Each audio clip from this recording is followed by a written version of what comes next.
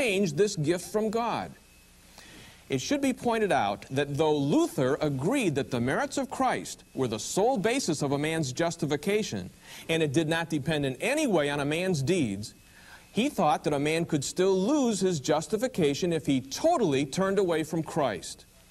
Since God's gift of forgiveness of sins and eternal life was appropriated by faith, if a man decided not to rest his eternal destiny in Christ and totally turned against Him, only then would a man lose his salvation.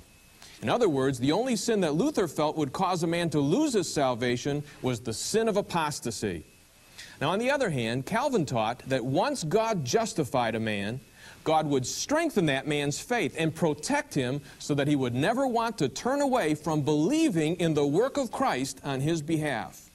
5 across from the Protestant position of can't lose it is Roman Catholicism's position, you can lose it. Catholicism believes that justification can be destroyed. That is, justifying grace within a man can be obliterated by his committing mortal sin. Roman Catholicism distinguishes between venial sins, sins that are not so serious that they involve the destruction of justifying grace, with mortal sins, which are sins so serious that the grace of justification can be destroyed within man. If a man commits mortal sin and destroys his justification, in order for him to regain it, Catholicism teaches he must come via the sacrament of penance, which involves confession, absolution, and satisfaction. Catholics do believe in Christ, but are reminded that their justification also depends on their works cooperating with Christ. A man cannot know his own heart, so being subject to many temptations, he may commit a variety of mortal sins, any one of which could destroy his justification. That's why the Council of Trent stated, each one, when he regards himself in his own weakness and indisposition, may have fear and apprehension touching his own grace, seeing that no one can know with a certainty of faith, which cannot be subject to error, that he has obtained the grace of God. So for Catholicism, a man can lose his justification and can't be sure he will someday be in heaven. Again, like 1 John 5 makes a distinction in different kinds of sin. But if one commits serious sin, one can cut oneself off from Christ and thereby lose one's justification.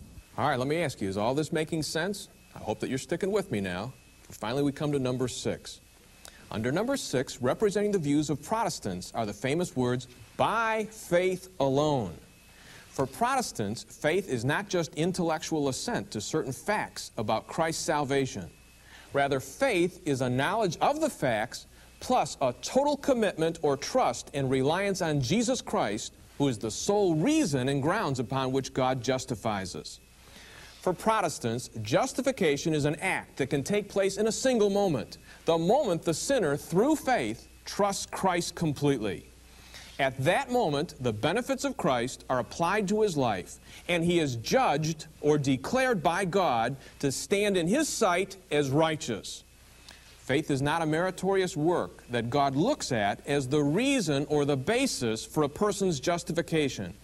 Rather, faith is only the instrument which allows someone to reach out to Christ, who is the sole reason and grounds upon which God justifies. Now, 6 across from faith alone is Catholicism's belief that justification is by faith plus works. For Catholicism, faith is required, but they object to saying that faith alone is all that is required for a person to be justified. Catholicism requires, in addition to faith, works. But at the same time, as St. James says, faith alone is not enough. Faith without good works is insufficient, because the justification that the Catholic Church talks about is not, as Luther taught, merely imputed.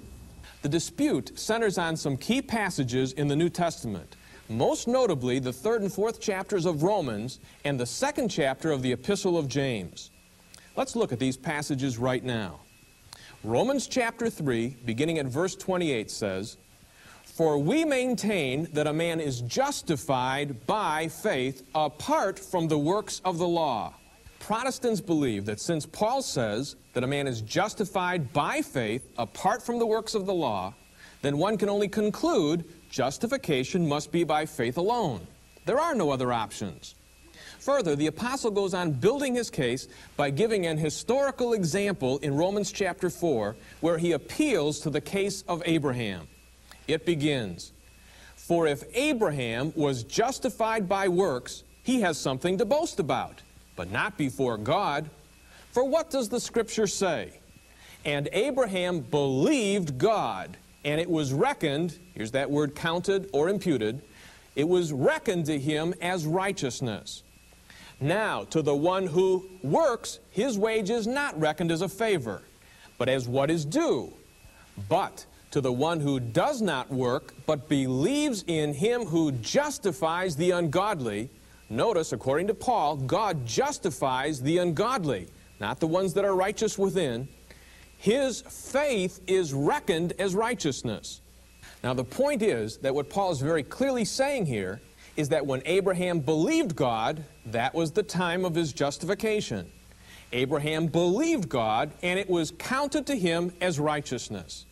Abraham believed God, and he was justified by divine declaration apart from works. So here in chapter 4, the Apostle Paul links the statement from chapter 3, we are justified by faith apart from the works of the law, with the historical situation of Abraham to prove his case that a man is declared justified by God the moment he believes. Paul labors the point that it is by faith alone in Christ and nothing of man's works that is the basis of God's justifying a man. Now, how does the Roman Catholic Church deal with this? Well, they counter this concept of justification by faith alone with an appeal to James chapter 2, verse 24. It reads, "You see then that a man is justified by works and not by faith alone." Now Roman Catholic scholars say to Protestants, can the Bible make it any clearer? Here you are going around teaching that justification is by faith alone, and yet we have a statement right from the Apostle James that says, quote, "You see then that justification is by works and not by faith alone."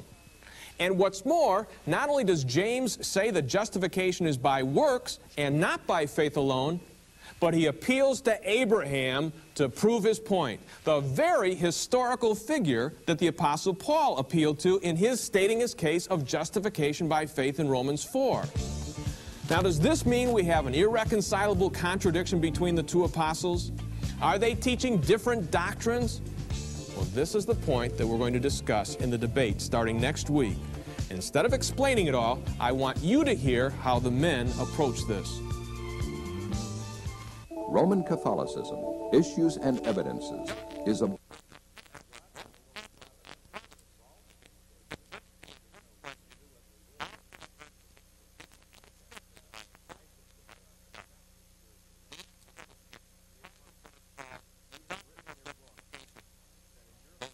Catholics and Protestants agree that the merits of Christ are necessary for a man to receive justification. But where Catholics and Protestants disagree is, how do the merits of Christ become mine? Catholicism teaches that there is a preparation of the sinner before he can be justified. Then there is the moment of baptism when justification itself takes place, followed by a lifetime of becoming more justified. The preparation before justification begins with God, who gives prevenient grace. This prevenient grace, also called sanctifying grace, or the habitus of grace, is a power God infuses into the